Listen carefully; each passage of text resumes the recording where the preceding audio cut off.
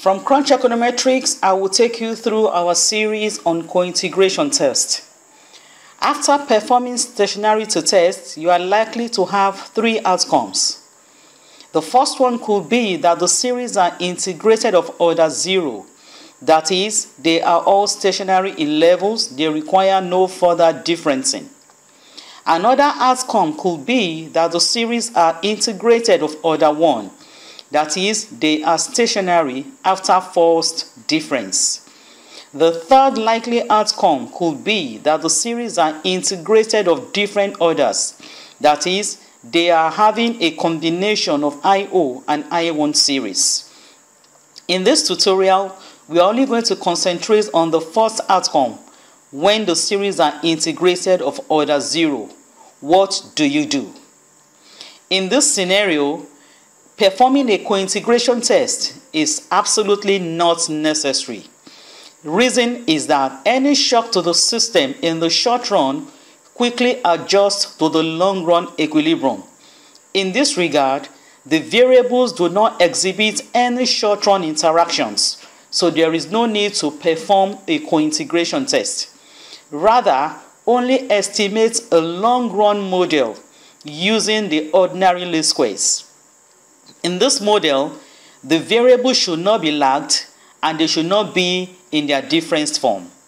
Only specify the static form of the model. An example is what is shown on the screen. So when your variables are integrated of order 0, that is stationary in levels, please do not perform any cointegration test. It's not necessary. In essence, estimating the short-run model is not necessary if the series are stationary in level. So I'm going to take you through what you would do in EViews if you have this kind of scenario, that is when your series are integrated of order 0. I have my EViews already popped up, and in today's tutorial I'll be using these three variables: log of PCE, log of PDI, and log of GDP. Remember, cointegration test is absolutely not necessary under the assumption that these three variables are integrated of order 0. That is, they are stationary in levels. That is the assumption that we are using. So what do you have to do? You go to Quick, click on Estimate Equation, and here you list all your variables. The dependent variable first, ln PDI next, then ln GDP. On that method, you can see I'm not going to change this. It is still LS, least squares. So when your series are integrated of order 0, you are only estimating the ordinary least squares, OLS, and in the static form. So this is the long run estimation that we are about to perform. So click OK. And here is the output. Remember, we are assuming that the series, in this case, are integrated of order 0. So that is the assumption. And here, the only interpretation you have to give it is the elasticity interpretation.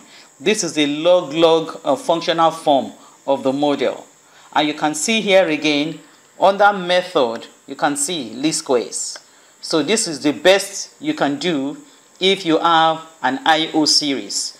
Do not estimate the short-run model, only estimate the long-run model, because the variables do not exhibit any short-run interactions. Having said that, once again, know that performing a cointegration test is absolutely not necessary, because in this case, all the variables are stationary in levels, only express the static form of the model, and run OLS. In essence, do not estimate a short-run model.